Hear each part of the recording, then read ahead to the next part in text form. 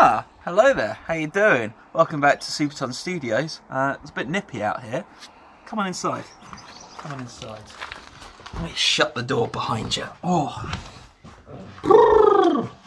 it's cold at the moment. Anywho, welcome back. I hope you're good. Here I've been in the studio and I've been, during the quarantine time, just been doing a lot of stuff in here. Been working around. I got my desk set up, finally. This has been really cool. You know, it was getting the computer set up was really difficult. I really didn't know what I was doing, to be honest. Yeah, I finally got it set up, and yeah, I've been doing lots of recording in here. I've recorded about 14 songs, something like that, since I've started, and it's been good. I've got my little MIDI keyboard set up here whenever I need to do a little bit of keys. That's been really fun. And been trying to keep the desk neat, which is it's so easy to just like throw stuff on it. So these drawers have become my just chuck anything in drawers. So that's that. But yeah, I've been setting up my microphone just over here to do vocal recordings and then acoustic guitar recordings and stuff like that. And the MLV is actually really good at capturing the vibrations. It does exactly what it says it does. So I'm actually getting a really good vocal recording here, really straight, really clear. So really happy about the setup. At some point I want to make like a little vocal booth thing in here. That'd be really cool. But there you go. Finally I got my tripod for my camera set up, which is really exciting.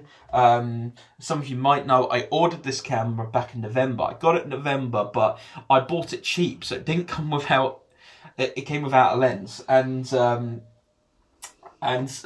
I had to order a lens. But by the time the lens arrived, it was like a month later, and it wouldn't screw on.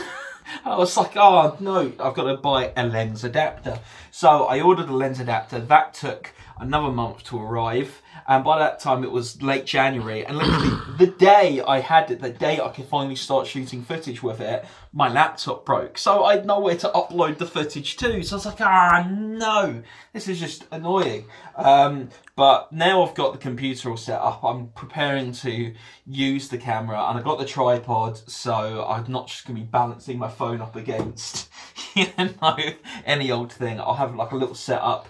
And it's ready to go, essentially. I just need to get confident with the whole process, because up till now it's been film something on the phone, upload to YouTube. Simple. Now it's going to be film something up here on here, upload it to computer, edit it, you know, import onto my phone, upload to YouTube. It's going to become a far more complicated process. So I feel like I'm going to have to start filming songs a week in advance so that it doesn't get to a Tuesday and I have loads and loads of work to do. That'll really stress me out. So yeah, that's that. Camera is coming soon. And yeah, if we take a look over here, well, hey, look at all this. So I have finally started putting up some of the acoustic foam. I put it up in this crisscrossy kind of pattern. And you see the white bits in between. That is the acoustic sealant I've been using. I've been using this Everflex acoustic sealant just to seal up all the little gaps that were left after putting up the MLV, just to make it real airtight in here so I can't breathe. And yeah, got this little corking gun. And this is a tool I never thought I would ever use. And so yeah, you have to sort of like cut a hole right in the top, you know, which is really annoying. And so I'm just there with my flipping Stanley knife trying to carve a hole out of it, and then you put the screwy on thingy on it, and then squirt, squirt, squirt, squirt, squirt. Yeah, so yeah, I feel like a proper builder now. So yeah, it's been a lot of fun doing that. Hard on the arms though. But yeah, it's eventually it's all gonna be good. For the acoustic foam putting it up, I've heard from a lot of people on YouTube that, you know, using the adhesive spray that I used to put the MLV up actually kind of causes the acoustic foam to shrink. So I was like, I don't want to do that. A lot of people are like, oh, you can put little sticky pads on the back and stick it up, and then it's just really easy to remove. But I had loads of staples left over from putting the MLV up, so I thought, oh, okay, I'm gonna use staples for this. And it's not completely straight. It kind of curves up towards the end. I don't think it matters too much. I think when you stand away from it, actually, the way the pattern is, you don't notice too much. I'm not very good at keeping things straight, apparently. So there you go. But one of the coolest things about getting the studio set up, actually, is being able to get my drum kit set up. Actually, here at the front, 5 years ago, I tried cutting a sound hole in my bass drum.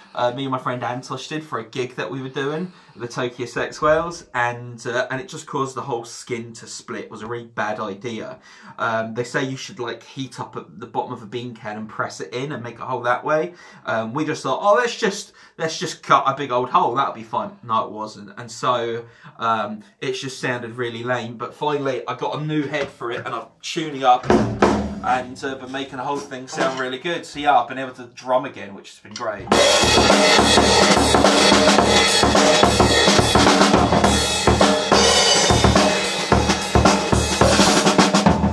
It's been so much fun just being able to like drum again. And I know this place isn't like 100% soundproofed. I probably need to do like the room within the room layer to get it proper soundproofed, but like it's cutting out 27 decibels of sound, so the drums outside aren't that loud, which is great. So there we go. So things are getting there. Hopefully next time you tune in with us, I'll have foam on all the walls and the ceilings, and yeah, I think I'm gonna either paint the walls out, the rest of it, or put up some sort of, you know, wallpaper or something to make it a bit more aesthetically pleasing, because all the weird acoustic sealant white lines, it's not particularly pleasing to the eye. But there you go. Hope you've enjoyed this video. Thanks for checking out my crib. and yeah, I hope you're staying sane during quarantine. It's a weird time. Trying to use it productively, you know, in the studio. Some days you just, I don't know, for me, I'm just really tired and worn out and just feel like I can't do anything. But that's just the way it is. Got to take care of yourself. Anywho, thanks for stopping by. Stay awesome. See you soon.